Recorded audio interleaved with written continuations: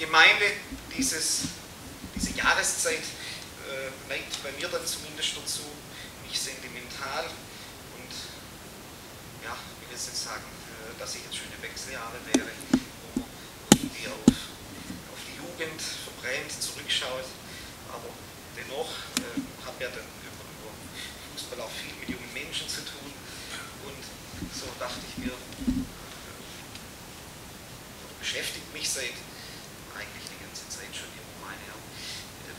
Als ich jung war, was hatte ich da für? Bitte? Den bin ich ja immer noch, ja, als ich noch jünger war. Was hatte ich denn für Träume? Was hatte ich für Visionen, nicht, aber Pläne? Ich wollte tanzen können wie Fred Astaire. Über nie gelungen. Ich brauche ja Vorbilder. Wenn ich dann anschaue, eines meiner fleißigeren Hobbys, was die Fußballschiedsrichterei. Ich habe mit 18 schon mal einen Schiedsrichterlehrgang angefangen, habe jetzt aus Zeitgründen zu Ende gemacht. Oh, hätte ich ihn doch zu Ende gemacht, dann würde ich vielleicht bei Bundesliga den Niederungen der Kreisliga mich anschreien lassen müssen. Das sind dann so verpasste Chancen, die man dann bedauern kann oder auch nicht. Also sie laufen jetzt zwar nicht in tiefe Depression, aber ja, manche Dinge sind dann eben so gelaufen, vielleicht hätte ich sie anders machen sollen. Jetzt sind die Chancen weg. Dann ist es jetzt so, ja, aber die Türen sind dann zu in manchen Dingen. Und liebe Gemeinde, die Tür war, so haben wir es im Predigtext gehört, für 5 der 10 Jungfrauen auch zu, als sie geklopft haben. Wir haben es gerade gehört, das Gleichnis von den klugen und von den törichten Jungfrauen, wie dieser Bibeltext später überschrieben ist. Ich dachte mir gerade beim nochmal hören, dass es ja eigentlich keine schlechte Ausbeute ist. Immerhin von 10, 5, das sind 50%. Finde ich gar nicht mal so schlecht, diese Quote. Das sind also diese 10 Jungfrauen unterwegs zur Hochzeit. Allesamt sind sie eingeladen als Gäste, zusammen mit dem Brautpaar Hochzeit zu feiern. Und sie machen sich auf den Weg, Bräutigam entgegen. Normalerweise braucht ja eigentlich immer die Braut länger, aber in dem Fall ist es der Bräutigam, der etwas länger braucht. Und ja, gut, ob das dann verständlich ist, ist dann immer die Frage, aber in der Regel macht man sich auch nur einmal auf dem Weg zur Hochzeit. Und dass dann die 10 Jungfrauen, die 10 Hochzeitsgäste dann irgendwann von dem langen Warten müde werden, ist auch verständlich. Und dann plötzlich mitten in der Nacht Geschrei, der Bräutigam kommt. Und dann sind sie auf einen Schlag dann doch glockenhellwach, unsere 10 Jungfrauen. Weiter geht's zur Hochzeit, endlich geht's los. Schnell dann noch die Lampen, es ist ja wie gesagt mitten in der Nacht, die Lampen brennen noch, Straßenlaternen oder befestigte Fußwege gab es nämlich zur damaligen Zeit nicht. Bei 5 von den 10 macht es dann, oh Moment, wir haben ein Problem, bei unseren Lampen ist fast kein Öl mehr drin. Sagen sie zu den anderen, die da genügend Öl dann noch dabei haben, mit kleinen Fläschchen daneben, hey, ihr habt doch genügend Öl dabei, gebt uns doch ein bisschen was davon ab, sonst gehen bei uns gleich die Lampen aus. Und die Antwort, die dann uns im Text entgegentritt, ist vermutlich nicht die, die wir als gute Christen erwarten würden. Sorry, aber wenn wir euch von unserem Öl abgeben, dann reicht es für euch nicht, für uns aber auch nicht. Aber da drüben in der Stadt, da hat es einen 24x7 Shop. Gab es wahrscheinlich offensichtlich auch damals schon. Der hat auch jetzt in der Nacht noch offen, da könnt ihr dann noch Öl kaufen, geht doch darüber. Und während dann die eine darüber in die Stadt laufen, um ihr Öl zu kaufen, da kommt der Bräutigam und nimmt die 5, die genügend Öl dabei hat, mit. Die Sause geht los, das Fest geht los. Irgendwann kommen dann die anderen 5 auch dann mal wieder aus der Stadt zurück, gehen zum Fest, wollen natürlich dann auch, nachdem sie ja das Öl dann gekauft hatten, den Weg gefunden haben, rein in den Festsaal, merken, dass die Tür zu ist, rütteln wohl dran, geht nicht auf, dann klopfen sie. Vermutlich rufen sie auch, weil die Festgesellschaft so laut feiert, wie man das eben bei der Hochzeit fröhlich tut. Dann kommt in der Tat auch der Bräutigam an die Tür. Dann dürften wir wahrscheinlich so reichlich entsetzt sein, weil er nämlich genau diese 5 nicht reinlässt. Die Tür macht er nicht auf. Was er dann da sagt: Ich kenne euch nicht.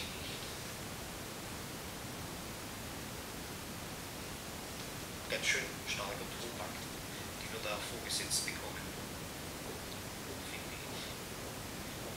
Mit einem Ausgang, mit einem End, kein Happy End, mit einem Ende, wie es uns vermutlich nicht gefällt. Wegen dem bisschen blöden Öl dürfen da die 5 Frauen nicht mitfeiern. Und wenn ich mir dann den ersten und den letzten Satz dieses Textes durchlese, dann wird es mir reichlich dunkel ums Herz. Und dann da steht: Dann wird das Himmelreich gleichen und so weiter. Am Ende steht da: Darum wachet, denn ihr wisst weder Tag noch Stunde. All das nur wegen ein bisschen Öl. Wie eine Drohung kommt mir da die Geschichte vor. Und ist eine Drohung das, was ich hören will, in einem Evangelium griechisch, Evangelium, Botschaft, ist es das, was wir erstens hören wollen und zum anderen gewohnt sind, von Jesus zu hören. Also ich denke zwar nicht, dass er uns drohen möchte, dass Jesus uns drohen möchte, aber ich denke, dass er uns dann doch anregen will. Anregen, nämlich darüber nachzudenken, über uns selber, über unser Leben, über unsere Beziehungen zu ihm. Das Problem, wenn Jesus uns eine Geschichte erzählt, ist ja meistens, dass man sie nicht auf Anhieb problemlos versteht. Also eine Heilung ist da deutlich einfacher, da wird dann eben jemand geheilt und das ist wunderbar, aber jetzt hier dieses Gleichnis, so einfach. Wir brauchen ja auch, seit letzter Woche eine Stunde früher, wir Menschen eine Lampe bei uns, die uns den Weg durch die Dunkelheit zeigt. Sonst sehen wir nicht, wohin es geht, stolpern, verirren uns. Und so, denke ich, brauchen wir auch Menschen auf unserem Leben ein Licht, das uns den Weg weist, das uns die Richtung aufzeigt, wo es hingehen soll. Und auch immer wieder Licht in unsere Herzen bringt. Auch da kann es passieren, dass es dunkel wird. Und wie dann die Lampe Öl braucht, dass sie nicht ausgeht, wie die Straßenlaterne Strom braucht, dass es ausgeht, so denke ich, braucht unser Lebenslicht, wie man es auch immer nennen möchte, immer wieder Energie, dass es nicht ausgeht, aus dem es gespeist wird. Im Psalm 119, liebe Gemeinde, lesen wir: Dein Wort ist meines Fußes Leuchte und ein Licht auf meinem Weg.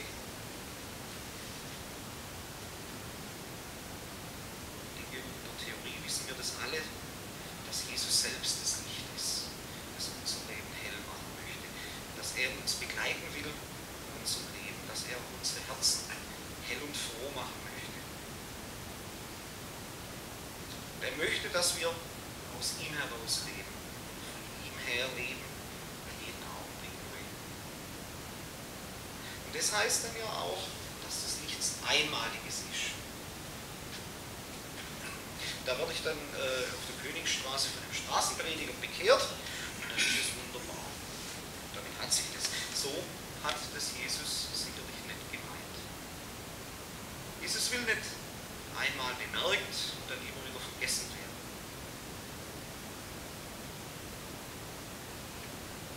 Jesus will unser Leben verändern, unser Leben bereichern.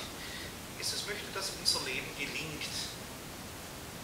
Das ist etwas, was eine der großen Fragen ist, die wir uns wahrscheinlich stellen. Wie schaffe ich es, dass mein Leben gelingt? Was bedeutet das eigentlich? Gelingendes Leben. Jeder muss da für sich und jede die Antwort finden. Da gibt es kein, sag ich mal, Rezept, was auf jeden und was auf jede passt. Das ist ganz individuell. Jesus will unser Leben verändern. Er will uns begleiten. Wir hatten hier vor vielen Jahren öfters mal, wenige werden ihn wahrscheinlich kennen, Graham, der früher Pfarrer in der MCC in Bournemouth in England war, der hat in einer Predigt mal gesagt, ich sage es jetzt erstmal auf Englisch, ich glaube, ich brauche es dann nicht übersetzen: Jesus is with you even if you are on the toilet. Aber genau das ist es doch. Also ich musste damals mich arg zusammennehmen, dass ich große Heiterkeit ausmache. Aber eigentlich ist das genau der Punkt. Auch in den ganz alltäglichen Dingen will Jesus mit uns sein, uns Kraft geben. Und da ist Jesus auch dabei. Christsein ist kein einmaliger Schritt, Taufe, damit Ende, oder Bekehrung, damit Ende. Jesus tritt in mein Leben, sicherlich irgendwann mal erstmals, und er spricht mich an. Du, ich liebe dich. Lass uns deinen und meinen Weg gemeinsam gehen. Lass mich Teil deines Lebens werden.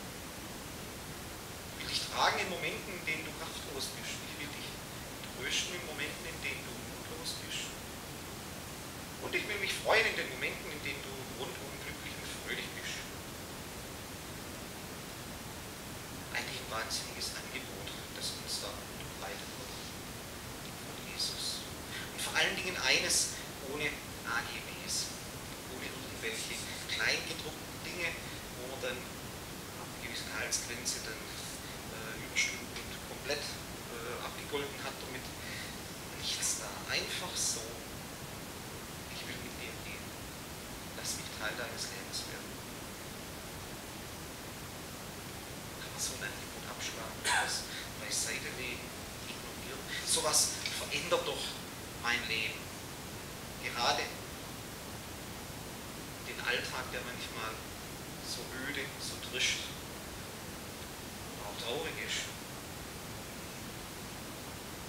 Und da reicht mir dann doch aber das bisschen Wasser, das mir irgendwann auf die Stirn gespritzt wurde am Anfang meines Weges mit Jesus bei der Taufe. Da reicht dieses bisschen Wasser nicht aus. Da will ich dann mehr, ein bisschen mehr erfahren von diesem Jesus. Da will ich vielleicht Bibel lesen. Und dafür erfährt man was von Jesus. Es ist auch reichlich viel geschrieben worden über Jesus. In der Tat, ich bin immer wieder erstaunt, was es da an Literatur gibt. Mein Nachbardorf, ich wohne hinter Böblingen, da ist dann in Holzgerlingen der Hensel Verlag unterwegs. Es ist erstaunlich, was es da an Literatur gibt. Aber warum nicht doch auch mal auf das Original greifen? Das gibt es ja dann doch in diversen deutschen Übersetzungen mittlerweile. Ich muss nicht jeder Griechisch oder Hebräisch. Da will ich in der Bibel lesen, da will ich mit Jesus dann auch reden, da will ich mit ihm zu ihm beten, da will ich vielleicht dann auch manchmal über Menschen von ihm erzählen und berichten. Das muss dann immer verbal passieren und ich kann das ja dann auch durch mein Handeln deutlich machen. Mit Jesus ist gelingendes Leben möglich, liebe Gemeinde. Mit Jesus werden Türen nicht verschlossen, sondern geöffnet. Ich finde es immer wieder ermutigend und einfach Wahnsinnserfahrung, wenn eine junge Frau entdeckt, dass sie lesbisch ist, in einem sehr frommen Elternhaus aufgewachsen ist, erzogen wurde, große Glaubenszweifel gerät und dann das Wort zugesagt bekommt: Jesus liebt dich, wie du bist. Und dann sagen kann: Ja, ersten Mal, dass Jesus Liebe bedingungslos ist, ohne AGBs. Das Erleben, dass Menschen hier sein dürfen auf dieser Welt, wie sie sind, ohne sich verstellen zu müssen, ohne auch nur einen Teil von sich selber verstecken zu müssen. Die Freiheit und diese Befreiung, die hier sichtbar wird. Durch Jesus ist der Wahnsinn, da werden Türen geöffnet und verschlossen. Oder die Erfahrung, dass sich hier aus dieser Gemeinschaft heraus und über sie hinaus Freundschaften entwickeln, dass Gemeinschaft, die sich um Jesus Christus versammelt, hier im Gottesdienst, nicht nach dem Gottesdienst aufhört, sondern dass sie weiterwirkt, diese Gemeinschaft, dass sie sich im Alltag von Menschen fortsetzt. Ich auch immer wieder eine tolle Sache, wo ich sage, da entstehen Dinge, Situationen, wo Türen geöffnet werden im Leben von Menschen. Die Gemeinde, Jesus lädt uns ja auch ein zum Hochzeitsfest. Wir sind gerufen, wir sind eingeladen, mit ihm zu feiern, in seinem Reich, das er jetzt schon begründet hat. Wenn ich auf Fest eingeladen bin, dann bereitet man sich meistens zumindest auch vor, auch wenn es dann so eine Stunde vorher sein kann, oh, jetzt bin ich auf den Geburtstag eingeladen, was bringe ich denn den Geburtstagskind? Kann auch passieren. Aber man bereitet sich vor, wenn es dann nur ein kleines Präsent ist oder was ich zum Friseur gehe. Wie wir uns dann auf die Einladung von Jesus vorbereiten, das kann nur ganz individuell sein. Wie gesagt, da gibt es kein Patentrezept, sondern das muss jeder von uns ganz einzeln für sich herausfinden. Da gibt es keinen vorgeschriebenen Weg. Dann können diese Wege dann auch ganz, ganz unterschiedlich aussehen. Ich glaube, es wäre nichts Schlimmeres auf dem Fest von Jesus, wenn alle Mainstream-mäßig unterwegs wären. Also, wenn jeder einen weißen Anzug anhätte, eine grüne Krawatte, blond gefärbte Haare. Gäbe nichts Schlimmeres. Oder wenn die Frauen alle in einem roten Kleid oder weiße Schärpe kämen. Wäre doch fürchterlich tröge. Jesus will keine Einheitsgäste bei seinem Fest, die alle gleich aussehen, die sich alle gleich verhalten. Denn Jesus hält für jeden und für jede von uns ganz einzeln seinen Weg mit ihm bereit, ganz individuell. Dieses Reich Jesu, zu dem wir eingeladen sind, ich habe es gerade vorher gesagt, ist nichts, worauf wir noch warten müssten, das ist schon da. Wir warten sicherlich auf die Vollendung, darauf, dass er wiederkommt. Aber sein Reich, seine Herrschaft, die hat schon begonnen. Er hat mit seiner Auferstehung begonnen und wir sind mittendrin. Das macht dann, denke ich, den Unterschied aus zwischen den, das wird übersetzt, zwischen den törichten und den klugen Jungfrauen. Die klugen Mädels, die leben in der Gegenwart, für die Zukunft hin bestimmt und auf die Zukunft hin bestimmt ist. Die für die Zukunft hin offen ist. Sie lassen die Zukunft, auf die sie zugehen, nämlich auf dieses Fest, auf diese Hochzeit mit dem Bräutigam, die lassen sie jetzt schon Wirklichkeit in ihrem Leben werden. Die Wirklichkeit, die dann ihre Gegenwart verändert. Für uns ist die Zukunft die unendliche Liebe Gottes.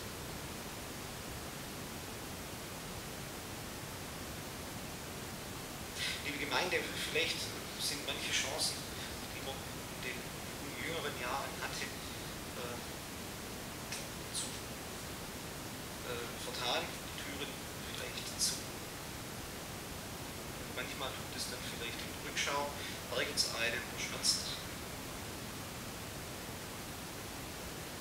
Aber den Trost und die Stärkung Jesu zu erleben zu dürfen, zu wissen, dass er für mich da ist, jeden Tag neu, das gibt mir Kraft, nach vorn zu schauen. Nicht in der Rückschau auf vertane Chancen, auf geschlossene Türen, zu verharren, sondern zu schauen, wo geht mein Weg hin, welche Türen sind offen.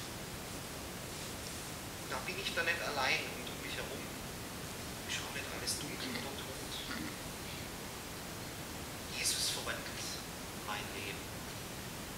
Nicht erst, wenn er wiederkommt bei seinem großen Fest, sondern schon jetzt in der Gegenwart. Darum sollten wir wachen und bereit sein.